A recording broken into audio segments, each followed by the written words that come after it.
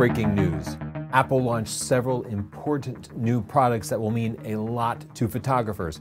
A brand new iPhone and a new Mac desktop-oriented computer that is more powerful than any of our MacBook Pros. I'll tell you all about it, whether you should buy it, and whether it will actually change the way you work. But first I want to thank our sponsor, Squarespace. Squarespace displays your work on the web in the most beautiful way possible. Squarespace has amazing designers that provide a wide variety of completely customizable options for you. You start with their designs and then add your own personal flavor to it to make a custom website that represents who you really are, far more precisely than social media could possibly do. It's also incredibly functional. You can set up a store. You can take appointments from clients. You have detailed analytics so you know where people are coming from and what parts of your site they're visiting. Get started today at squarespace.com/Tony, and when you love it, use the coupon code Tony and get 10% off. Thanks, Squarespace. First, I'm going to tell you about the iPhone SE, and then I'm going to get to that new Mac computer. This is a $430 iPhone. Yeah, you don't have to spend $1,200 on an iPhone. It has a 4.7-inch screen, 5G wireless for good performance if you happen to be in a 5G area, an A15 Bionic chip, and maybe my favorite feature, it actually has a home button at the bottom with a fingerprint scanner. I really miss that since I upgraded to my big iPhone 13 Pro Max, especially today when I'm so frequently wearing a mask and the face recognition does not work well with that. Let's talk about the camera. It is a single lens camera, but still the wide angle 24mm is very capable thanks to the massive amount of computational photography that they build into it. It has the Smart HDR 4 feature first introduced with the iPhone 13. This, like HDR in traditional photography, captures pictures at multiple different exposures and then intelligently combines them. That's something traditional cameras cannot do. For example, the iPhone SE can detect up to 4 different faces in a picture and then vary the exposure of each based on the person's skin tone. If you've ever had to photograph people with wildly different skin tones in a single photo, it can be very difficult. The light-skinned people might be overexposed, or the darker-skinned people can just get lost in shadow and their skin will end up all noisy. This is something a $6,000 Canon or Sony camera has not figured out yet that the iPhone does really, really well, and it means I don't have to do a whole lot of post-processing. It means I don't necessarily have to bracket and combine different exposures just to get great skin tones on everybody. It also has Deep Fusion, which was first introduced in the iPhone 11. What Deep Fusion does is combines 9 separate images to create one really high quality image with great exposure and a ton of detail. Before you push the shutter, it has captured 4 very short images. And then when you push the shutter, it will capture 1 longer image and then 4 images after that. It's what you see when you scrub through on a live view photo, but it actually takes the best parts of each of the image, and it does so in my real world experience extremely intelligently. Quick anecdote, I was at the park with my daughter and one of her friends, and we were taking some portraits, but the sun had set and we were in the woods, so it was actually very dark. I had a very nice Nikon camera with me, and I set the shutter speed to 1/60th of a second. A little slow, but it was so dark I didn't want the pictures to get too noisy. Well, guess what? None of my Nikon pictures turned out, and all of my iPhone pictures turned out.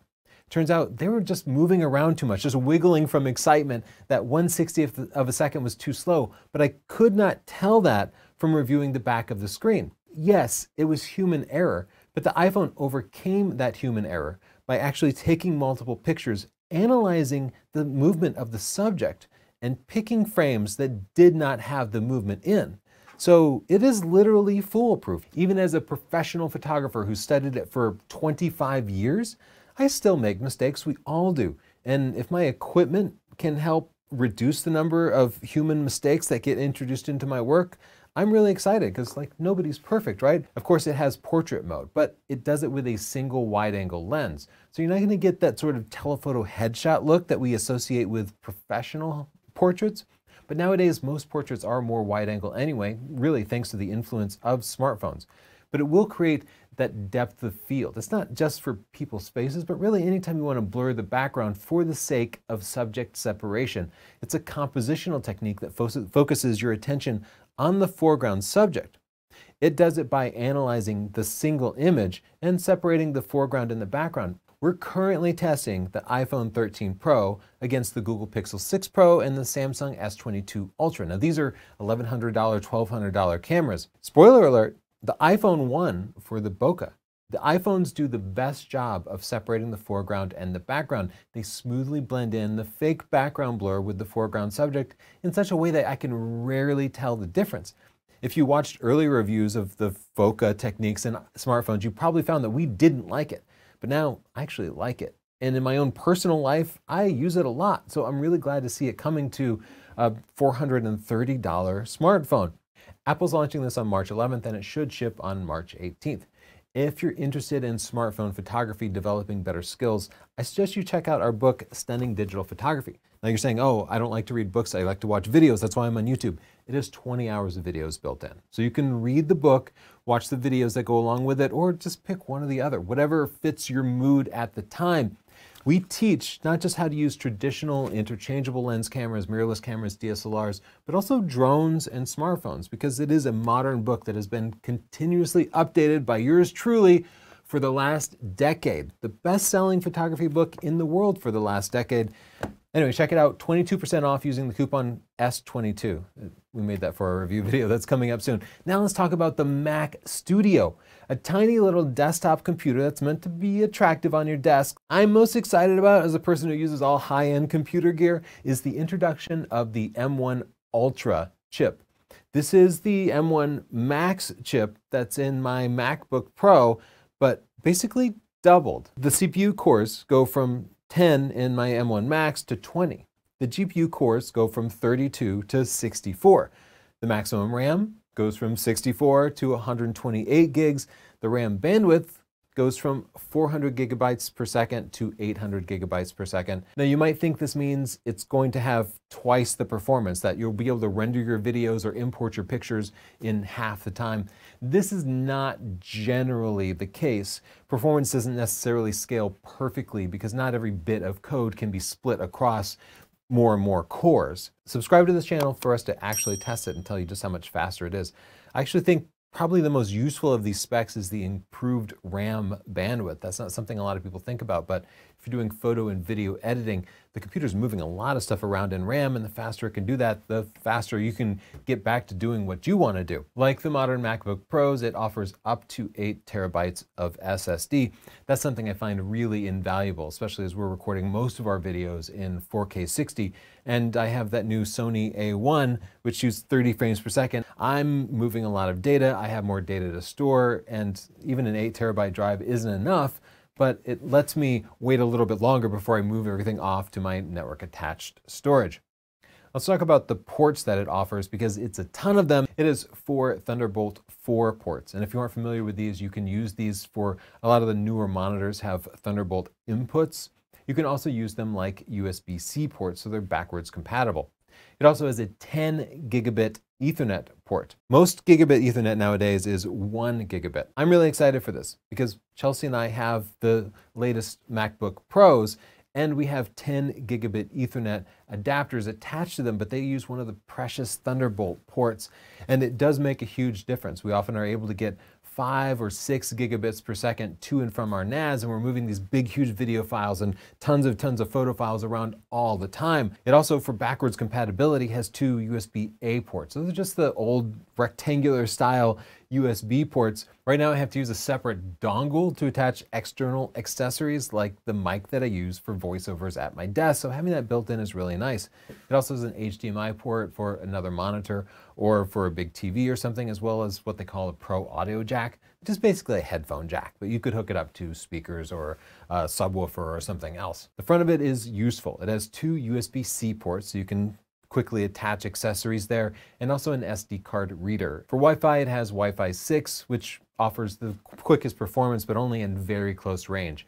If you want to get the most out of that, you really have to have a router like right next to the computer, but it can offer better performance. The Mac Studio can support up to 4 of the 6K Pro Display XDR monitors, which is what Chelsea uses. It can also use that HDMI port to connect to a 4K TV, so your display options are pretty much unlimited. The Mac Studio configured with the lower end M1 Max chip, that's the top end chip in modern MacBook Pros, it starts at only $2,000. So it's probably going to run you significantly less than a MacBook Pro would. If you get it with the high-end M1 Ultra chip, which is like 2 of those M1 Max chips combined, you're going to be spending starting at $4,000 or going all the way up to $8,000 as I configured it in my dreams. It should ship March 18th. And if you are considering configuring this, I'll give you a couple of pieces of advice. You never have enough disk space, okay? You will fill it up however much you get. So put more of your budget into that SSD storage. I have 64 gigs of RAM in my MacBook Pro, and I very rarely use more than 32 gigs. However, I have run up against that limit and even caused problems when trying to do large stacking projects in Photoshop. If you don't know what that means, then you probably don't do that, and you probably don't need any more than 32 gigs. But for me personally, I would probably opt for 128 gigs and just completely max it out. If you ever find yourself frustrated with how long it takes your computer to render video or import and process previews for photos, then you should spring for the higher end chip. If you do not have those problems, the M1 Max chip is incredibly fast, and that's what we're using today, and we're very happy with it. Looking at the new Mac Studio versus the MacBook Pro, like if you're configuring them out to get the most capabilities possible, maybe you're a professional at this like us, the Mac Studio offers an extra Thunderbolt port and up to twice the RAM. Like I said, most people won't need that RAM. It also has the 10 gigabit Ethernet port built in to USB-A's, so you don't need dongles or docking stations for everything. And they both have a headphone jack out. Of course, the MacBook Pro has a proper screen and a battery, and it's portable so you can take it on the go, and that is something I really like. I've been pondering getting the Mac Studio just to get twice the potential performance and keep it on my desk and then use my MacBook Pro when I travel, but that requires me to synchronize files, and I'm not sure that the additional performance is actually going to be worth the overhead. I think I'm going to wait to buy the Mac Pro, not the MacBook Pro, but the Mac Pro is the professional desktop computer that just packs in as much processing power as possible. That's not what this is. This is Apple's compact, stylish thing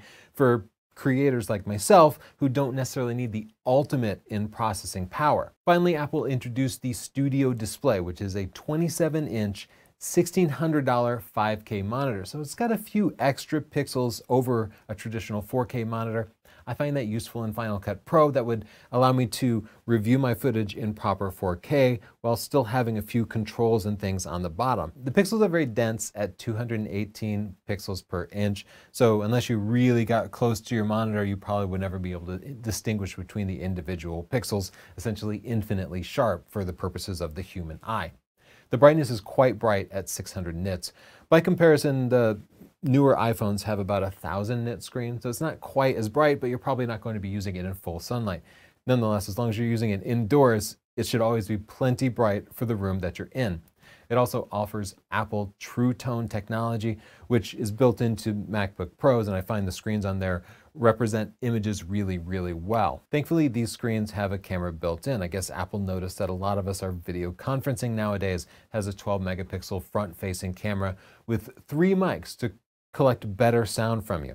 That's really nice because right now I either have to open up my MacBook Pro and use the camera built into the screen or attach an external webcam. They also have good sound built in with 6-speaker surround sound with spatial audio. In the comments down below, tell me whether you're going to buy any of this and how you're speccing out your new Mac Studio. I'd like to thank our sponsor Squarespace for making this possible. Right now, head to squarespace.com/Tony and just set up a site completely free and see how it makes your work look. Squarespace represents you in a beautiful and completely customizable way with almost unlimited capabilities. You can set up a store, you can take appointments, you can view detailed analytics. Squarespace makes it all possible. Once again, visit squarespace.com/Tony. If you love it, after your free trial, use the coupon code Tony and you'll get 10% off. Thanks for watching, and thank you, Squarespace.